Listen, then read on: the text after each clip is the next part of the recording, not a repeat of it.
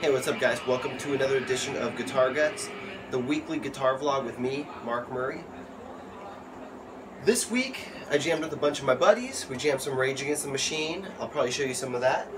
Also, I got this guitar even one step closer to being played, so I'll show you all the steps, I'll give you a kind of a little run through of all the different stages this thing's gone through. I've had this thing for probably 15 years. I used to play it in different forms, so I'll show you that kind of stuff too. And it took a bunch of work. I hard mounted this bridge. It's not a floating Floyd Rose like a normal one. I'll explain why in a minute and show you what I had to do to get this thing to actually do that. But here's a little jamming clip and then I'll talk about the guitar.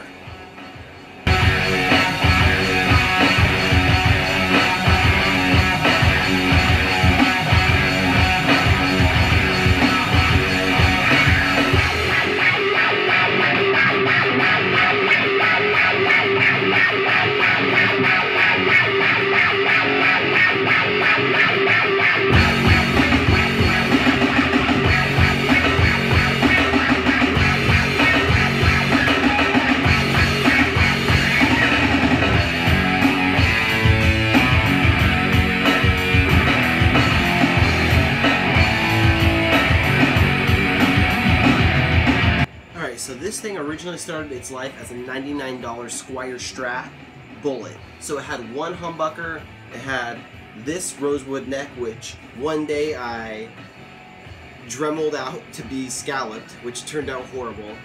Just recently I painted the headstock, so it's just kind of an experiment. I've got it all taped up, that's why it looks like that. But anyways, I've got, I got old pictures of me jamming with it from when I was in a band years ago when I was just a teenager. I put an EMG 81. Here's a picture of it next to my old Marshall. Actually, the same Marshall I still play out of. What am I saying? I had an EMG 81 in it. I played it in my old band Luckdown.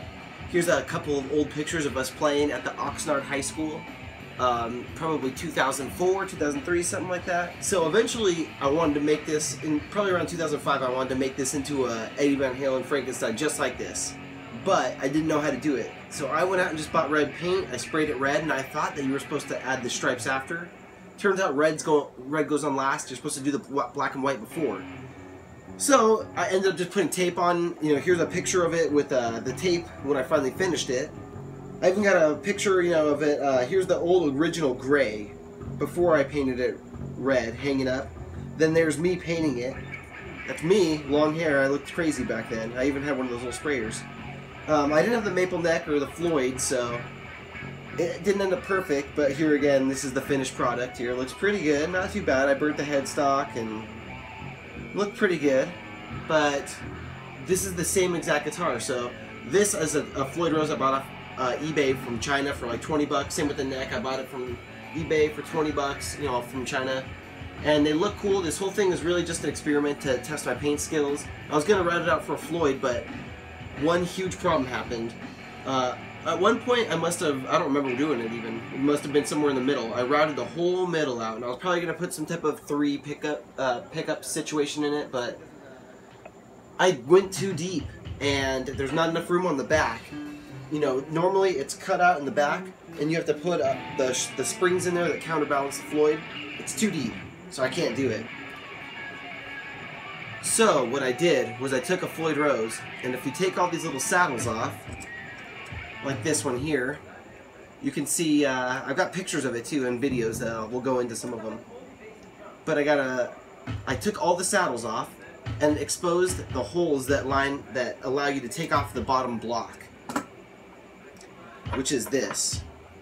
So this is the block that was supposed to be on there. I took that off and I hard mounted it and I screwed it on.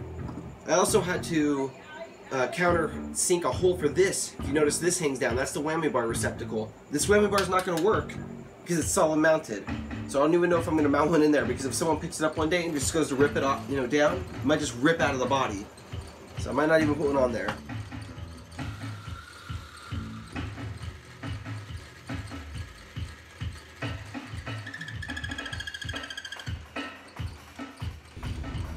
Alright, I got my hole drilled for the whammy bar to recess down into. I got my 2 holes drilled here for the bridge to mount directly in there. And it looks like it's time to put it on and test the height and see how it's going to do against that nut and neck. Alright, here's the screws mounted in, got this all flush. Gotta put the saddles back on now. And there it is. Nice and hard mounted on the body. So the next step for me is going to be wet sanding this. I got to disassemble it. I've had to find the center point. You take a straight edge on each side. I might have showed that in some of the videos. Straight edge down each side of the neck, and then you can find a center point going across, follow it down, measure it from the nut. Bunch of math is involved. But I'll be able to wet sand this thing soon, put it back together, and it'll be pretty much done. So I'll wire it up with that DVS bastard in it. And then, now that I learned a lot doing this one, I'm going to do this one next. I'm going to route this one for a Floyd. I'm going to, it's already got the nice maple neck. I'm going to put a real Floyd. I'm not going to use one of these cheap Chinese ones because these are, you know, I'll put this in the Bumblebee because the Bumblebee's a cheaper one that I'm going to be doing. This is one of the other projects I'm working on.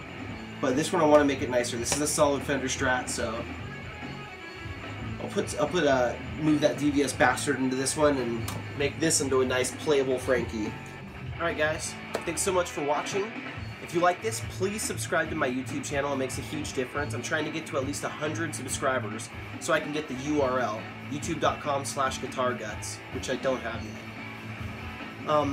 Other than that, you can find the videos at guitarguts.com or Google.